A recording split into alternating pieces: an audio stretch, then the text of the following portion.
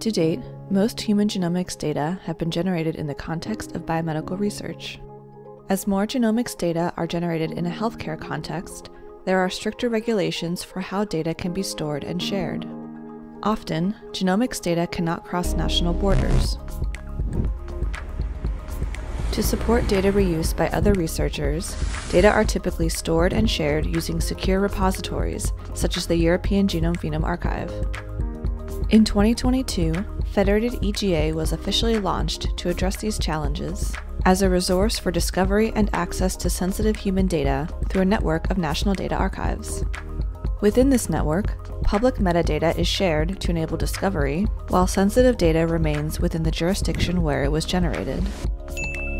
For national data archives, joining Federated EGA means joining a global data discovery network, allowing data to reach more people from more parts of the world, engaged in more diverse research.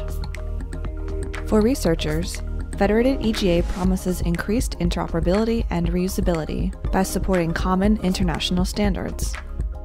Federated EGA offers a platform to exchange knowledge and expertise, tackling complex problems and making progress more quickly together than we could on our own. In this way, Federated EGA facilitates collaborations across research groups and national healthcare initiatives, leading to better outcomes for patients and society as a whole. As more nodes join the Federated EGA network, and more data are made available for discovery and reuse, Federated EGA will become a primary global resource for discovery and access to sensitive human data to help accelerate disease research and improve human health.